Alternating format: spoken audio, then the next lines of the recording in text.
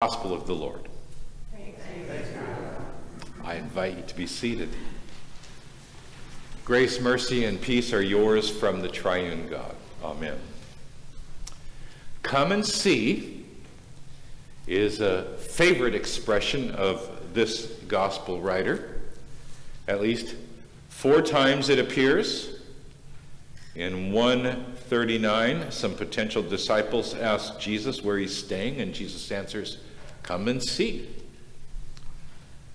Also in 1:46, skeptical Nathanael wonders if anything good can come out of Nazareth.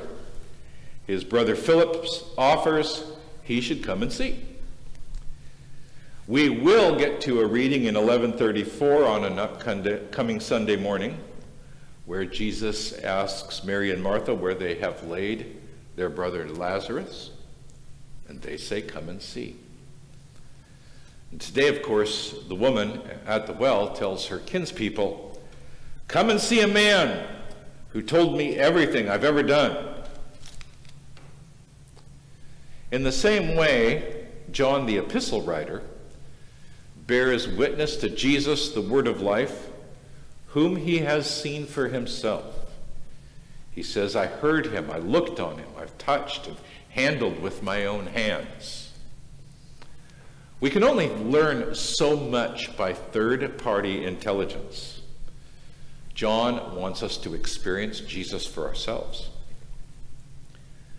The woman wanted her Samaritan people to experience Jesus for themselves. Come and see is analogous to come and find out for yourself. And to that end, Jesus makes a point of always coming to us first. He came to the woman first, breaking social and religious restrictions to engage a female stranger in conversation. He came to the Samaritans for the first time, breaking his own rule to confine his mission to the lost sheep of the house of Israel. It's how grace works. God, through Christ, makes the first move without even our consent. Thank you. He comes to experience us just as we are. He doesn't want to change us so much as he wants to know us. Afterward, we better get to know and experience him. Last Sunday, we read from the Old Testament about God's call to our spiritual ancestor, Abram. We had 2 different text studies last week, on Wednesday and then on Saturday at Sunset Grill. They were lively discussions, and people wondered about how different individuals at each of the studies had ever experienced God speaking to them.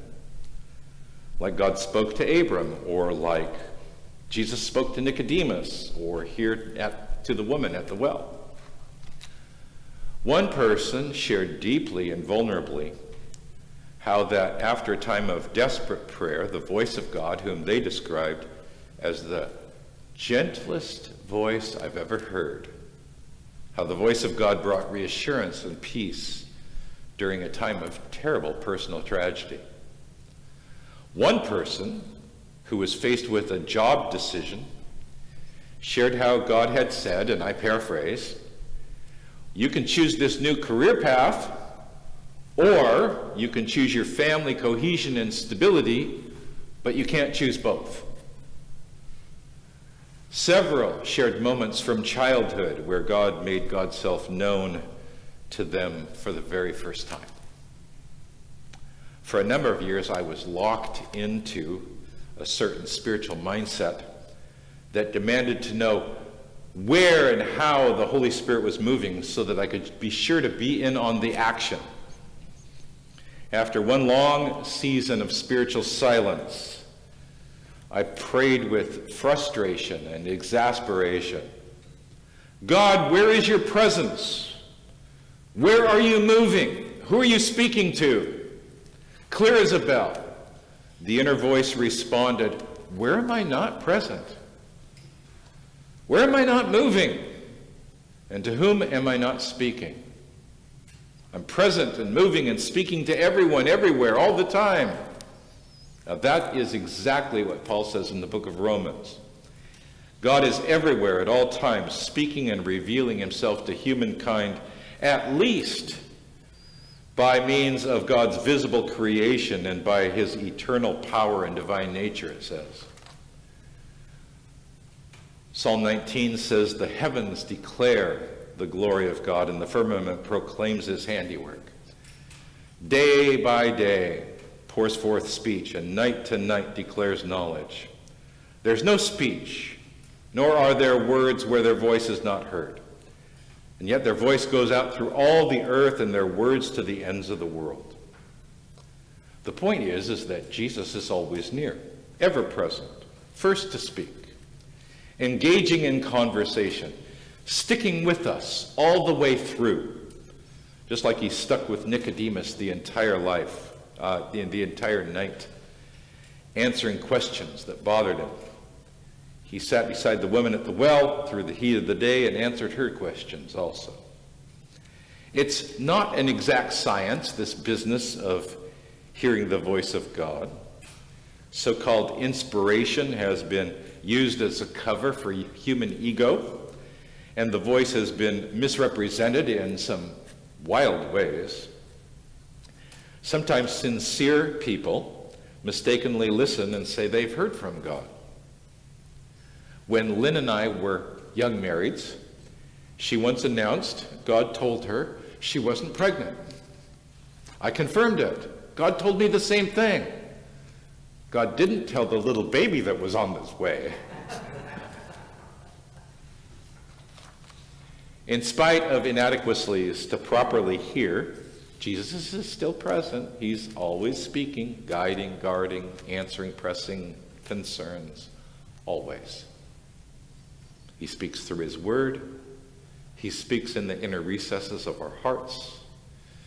I know sometimes it feels like he's absent or he's only going to help in some distant future time. But Jesus says, look around you now. See how the fields are ripe with harvest now. I'm here now, with you now, speaking to you now. You have the opportunity to hear now. If we look to the example of Jesus with Nicodemus, Jesus answers Nicodemus off subject. Nicodemus asks one thing and Jesus answers something else. But Jesus addresses exactly what Nicodemus needed to hear. If we look to the conversation with the woman at the well this morning, Jesus answers her questions on point, but he also speaks directly to the issues that are going on in her heart and in her life. In the same way, whatever Christ says, he's speaking exactly the things we need. One person at a text study shared they were worried sick to know if a then recently deceased family member were truly with Jesus in heaven. And the Lord reassured them with deep words from the heart, she's with me, she's with me. Sometimes that's all we need to hear from Jesus. I'm with you, I love you, I'm with you, I love you. I love you to the moon and back. Listen to this message spoken through the mouthpiece of Isaiah. Fear not, I'm with you. Be not dismayed, I'm your God. I will strengthen you. Yes, I will help you. Yes, I will uphold you with the right hand of my righteousness. We need to hear these kinds of words from God when we come to sit beside the well of living water here at church. We need words like, your sins are forgiven.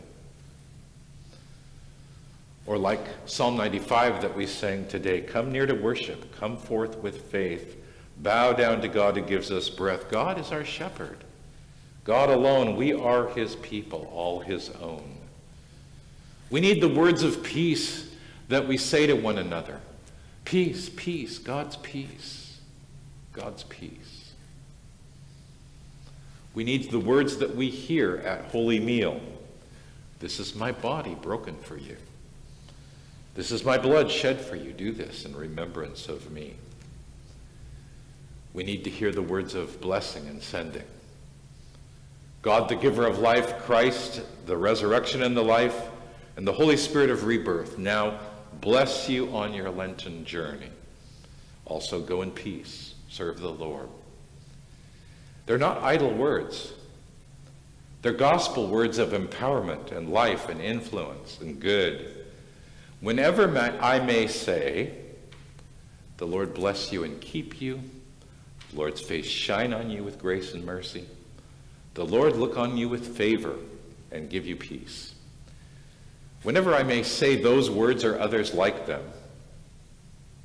I expect them to take hold, have their sway. I expect God uses them to mold you into a different person than the one who came in the door. I expect God's words to happen. Because then you'll be sent to serve and to say and to share with others whom you love. Come with me and see a man, the Messiah, who told me exactly the words I needed to hear. Amen.